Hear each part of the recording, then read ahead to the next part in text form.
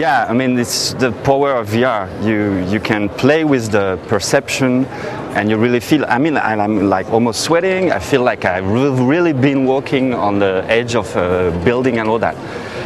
And what it shows is that you can recreate phobia. And basically, and we're looking for that at Dassault Systèmes, is to build solutions where the people would be treated with VR. And there's many research projects using 3D VR virtuals that are working on phobia treatment and post-traumatic stress disorder and different kind of therapy, which are all based on exposure therapy.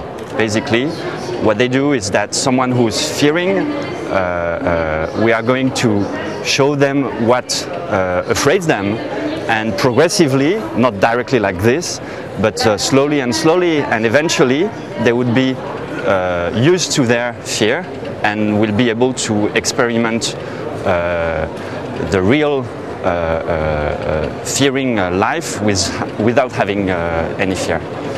And with this HMD, so this is from our partner Crescent. They are a Japan reseller of 3D VR virtuals, and they also build this incredible HMD, which is very high field of view, very high resolution, and because of this, the feeling of immersion is very high.